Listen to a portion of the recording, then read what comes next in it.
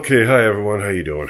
Okay, getting ready for spring, so I took the S550 out of here, okay, and brought in Goldmember, okay.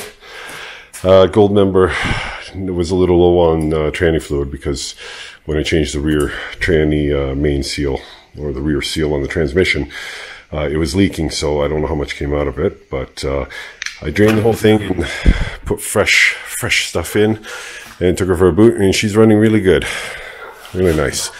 Had to put the turbines back on because the tires I had on before, boys, unfortunately the tires I had on there before were cracked and soft, and the rubber was crap, so the car was swaying all over the road. So I was a little concerned that it might have been suspension issues, but luckily it was just the tires. The car is fine. I took her for a little rip, and she handles okay for a stock 84 Mustang. It's yeah, it don't handle like the SVO, but it's also not as much money into it as the SVO. SVO, I'm still battling with the headers.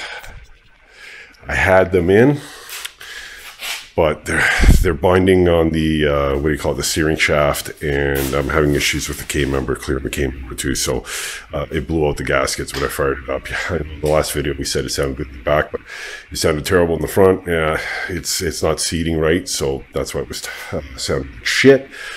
And it was frustrating me. So when I get frustrated, put one project on the side, move on to the next one, right?